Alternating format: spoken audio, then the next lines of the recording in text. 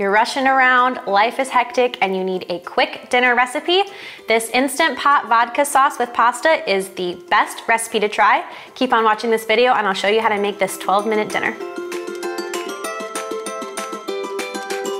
What is up, everyone? Welcome to the 4 & Fork Kitchen. My name is Alexandria, and this is the 4 & Fork, where we are cooking one meal from every country in the world. Today we're doing a dump and go recipe, which is my favorite for busy weekday nights. We're gonna be making vodka sauce and pasta in the Instant Pot or pressure cooker. And all you have to do is basically put all the ingredients in the pot, turn it on, and when you open the lid, you have a delicious meal that you can serve right away. So we're gonna get started with adding all of the ingredients except for one into the pot. The first thing that we're gonna need is 1½ cups of chicken broth, 1½ cups of marinara sauce. So you can do whatever you want with the marinara sauce. If I'm being really lazy, I go to the grocery store and I just get a jarred marinara from the grocery store and put it in the pot. I do have a recipe for a 3-ingredient marinara sauce that's on my blog. I'll put the link in the description of this video to that recipe. So you can make that recipe and then use it in your Instant Pot vodka sauce, or you can just use a jarred brand and I will not judge you. I do the exact same thing. We're also gonna add 3/4 cup of heavy whipping cream and then 1/4 cup of vodka. If you don't wanna use vodka, that's totally fine. At that point, of course, it won't be a vodka sauce recipe,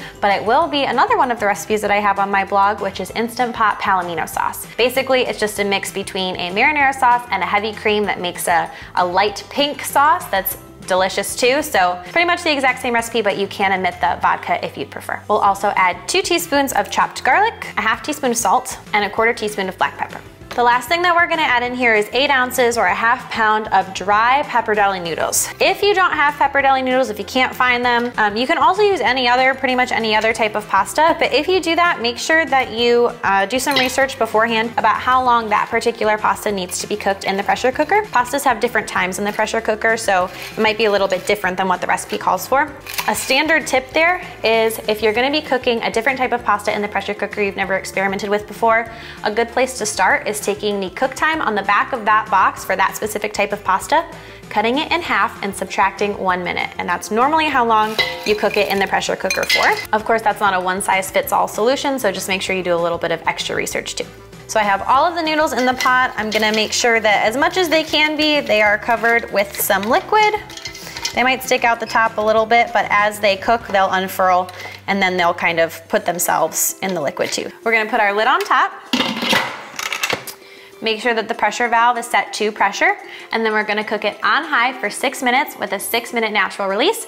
After the 6-minute natural release is done, then we're gonna do a quick release and release the rest of the pressure from the pot. So now we're gonna open the lid, and all the pasta should be cooked inside. And I'm gonna give it a little stir. You can see that right now the sauce it looks the way we want it to, but it's a little bit watery. So in order to kind of thicken the sauce up a little bit, we're gonna add 1 cup of grated Parmesan cheese. This is really finely grated. I wouldn't use shredded because it doesn't melt very well. So I use finely grated Parmesan cheese. I'm gonna put it in the pot about 1/4 cup at a time, and then use my tongs to mix it up and allow the cheese to melt into the sauce. And once it does that, then I'll add another 1/4 cup of cheese. This technique is kind of similar to my Instant Pot cacio e pepe recipe that we made. In that recipe, we use pecorino romano cheese instead of grated Parmesan. 12 minutes after putting all the ingredients in the pot, we have a perfect meal that you can serve to the family. Great for kids, great for a quick weeknight dinner. And if you want to add some protein to it, it's pretty easy too. I have people that have commented on my blog that they've added ground sausage in, they've sauteed it in the pot before putting the rest of the ingredients in. That's delicious. You can also add chicken into the pot as well. Cook it for the 6 minutes, 6-minute natural pressure release, and it'll work perfectly. Thank you so much for watching this video. If you need written instructions, you can find them in the description of the video. Don't forget to check out all the other recipes on my YouTube channel. We have delicious pasta recipes made in the Instant Pot, so there's lots of things for you to check out. Don't forget to put some culture in your kitchen this week, and we will see you next week. Bye.